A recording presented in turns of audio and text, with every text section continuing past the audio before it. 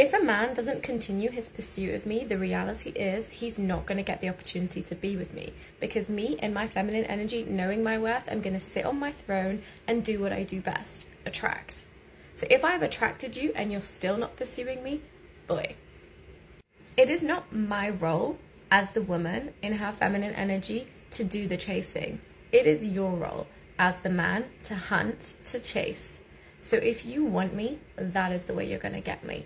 Don't expect me to chase. And if your pursuit of me drops off, so is my interest. The way how these women class themselves as the opportunity and put themselves on a pedestal as if men are lucky to be in their presence and to be able to speak to them is deplorable. Since when has feminine energy been about entitlement? No, feminine energy is about being nurturing, kind and caring.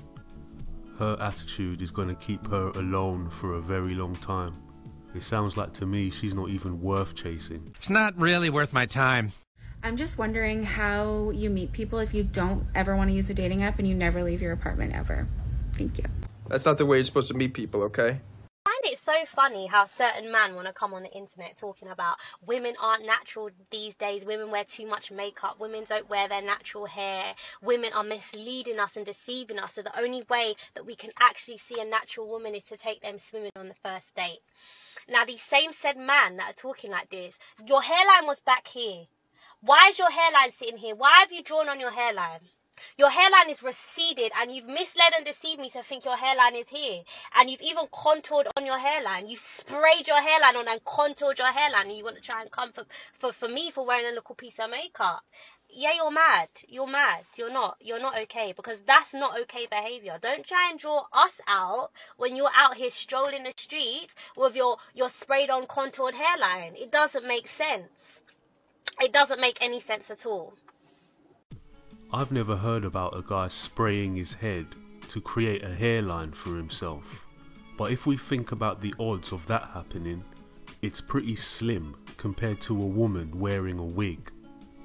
Notice the double standard though. If we take a look at her hairline, it's pretty high up. And if she was a man, we would say that her hairline is receding. Losing her hair. You wanna know what's funny? My ignorance a few years ago. Can you believe? Look at the way I thought. Look at this. Just listen to this shit. Listen. I, at the time, was like, a boyfriend? Ew. Like, what is that? Ew, not for me. Like, yuck. Whatever. I was like, no boyfriend. Like, I was like, no, just not for me right now. But you wanna know what I thought? I was like, I'm not ready right now, but whenever I do want one, I'll just get one. Easy. I thought it was so simple, and just, I was like, yeah, sure, like, why not? Just get a boyfriend. Easy. Boy, was I wrong. Fast forward a few years later. Yo. It's the ignorance for me.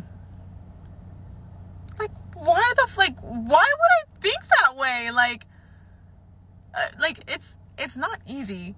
So she was once arrogant enough to think that she could get a boyfriend anytime she wanted. So she rode the carousel for a couple of years and enjoyed hot girl summer. Now she's starting to pass on and hit the wall.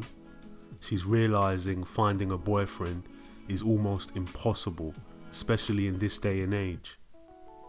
I'll give her credit though, at least she can admit that she was being ignorant. I'll give her that.